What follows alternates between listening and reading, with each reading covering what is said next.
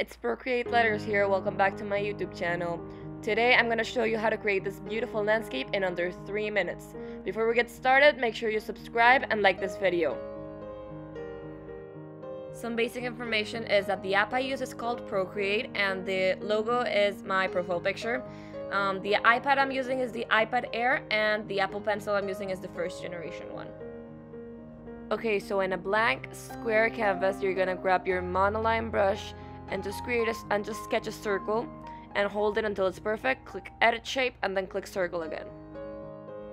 Then you're gonna color drop it in and then click the cursor on the top left and move it to wherever you want. After that, you're gonna grab your brush and changing to the painting nickel roll and then select a pink color and click alpha lock on the circle.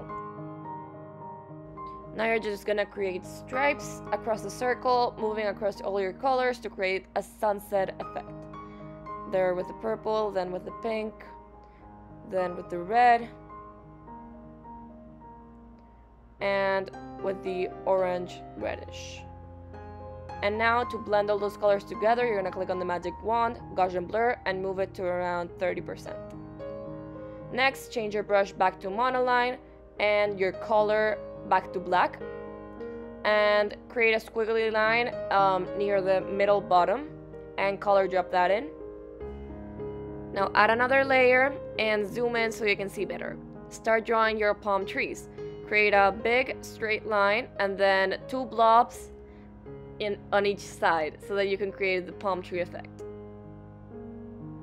Then you're gonna zoom back out, go into layers, swipe, click duplicate, then on the cursor again and move it to the other side of the screen.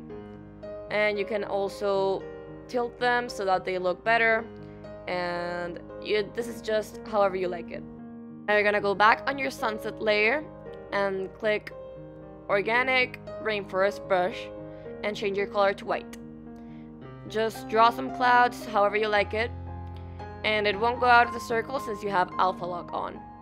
Then change the color to pink and lower the opacity and change the size and just draw the pink clouds on the bottom of the regular clouds. After that, change your color back to white, go into brushes again, click luminance and flare, and then merge those layers together and add your sun right in the middle. Zoom back out and you're basically done. Just make sure you get your circle to exactly in the middle, and I always like to add a gray background. I just think it looks better. And there you go. Thank you so much for watching. And this is the finished result. I hope you enjoy. And don't forget to subscribe and like this video. Bye. See you guys next time.